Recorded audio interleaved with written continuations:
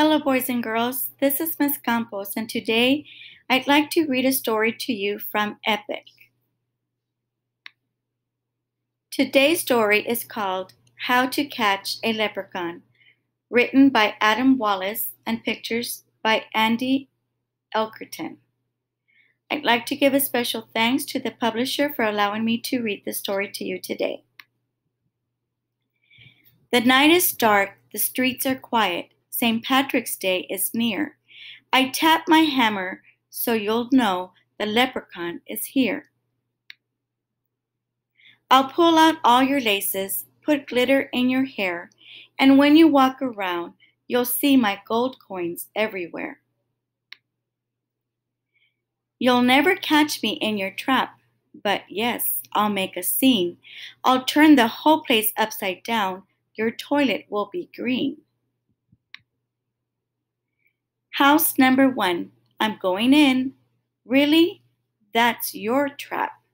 I'm in and out without a doubt. That one was a snap. And now I think it's getting worse. A shoebox on a stick? I'll dance a jig and still escape. We leprechauns are quick. Another house. I fixed your shoes. They really were quite smelly. I'll eat the nuts you left as bait and leave with a full belly.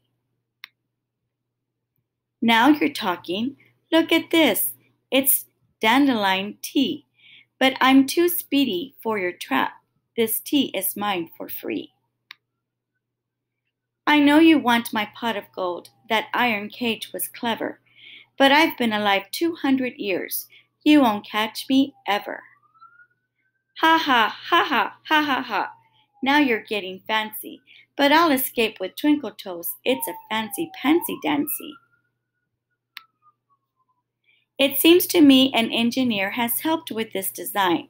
Too bad this little leprechaun is going to be just fine. Your entire house is one big trap, from the ceiling to the floor. Nice try, indeed, but soon enough I'll stroll right out the door. The leprechaun, be gone 3,000, gave me quite a scare, but without a 4-leaf clover, I won't be caught in there. You'll never catch this leprechaun. Impossible, that's a fact, unless one day a brilliant child designs the perfect trap. But who will that child be?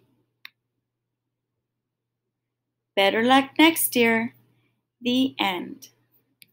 I hope you enjoyed this story, How to Catch a Leprechaun.